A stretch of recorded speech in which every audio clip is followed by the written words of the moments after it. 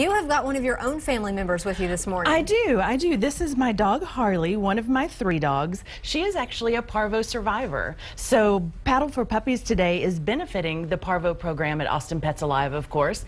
And I wanted to show everybody that their contributions today and their participation today help dogs like Harley go on to live a long and healthy and wonderful life. So what happens at the paddling event? Well, everybody is on kayaks and paddles, and you will even see some dogs out there resting comfortably on the front of those paddle boards and their kayaks, having a very good time. It's just enjoying Austin's outdoor water. We see people do that every single day. But today they're doing it for a cause to help save lives at Austin Pets Alive. Yeah, it amazes me when you see the paddle boarders out there. It's hard enough to stand up on those things by yourself, but to get your dog on there and balancing together is quite a sight. Maybe they help balance. Maybe that's the part we're missing. Maybe we need to try it with them and see if it's a help. I know, I shouldn't be so afraid of it. Right. And this is the 3rd year in a row that this event has gone on. It is. It's been a great success. It's been very popular. Earlier in the summer, we were having people ask us when it is. We're ready to register. So it's a really fun event that Austin Subaru puts on for us.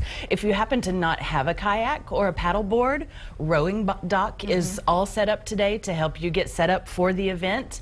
And it's just going to be a great event. Lots of people come out. Lots of dogs come out. There'll be food and live music and beverages to keep you and the dogs hydrated. So it really should be a fun morning, and there's still room for registration. Yeah, and let's talk about where people need to go, because there's a lot of places you can, of course, put your boat in the water, so to speak, but you need to go to the Rowing Dock. Rowing Dock, absolutely, and they are off of Stratford Drive, but on Lady Bird Lake, and they can get you hooked up. Pre-registration will happen there. That's where everything will get started this morning. And we've got, of course, the time on your screen right there, 8 a.m. to 10 a.m. Is that when the event will run, or is that when you should get checked in? Be checked in before 8. We're hoping to get everything started and get the rowers and the paddlers on the water and moving by 8 o'clock.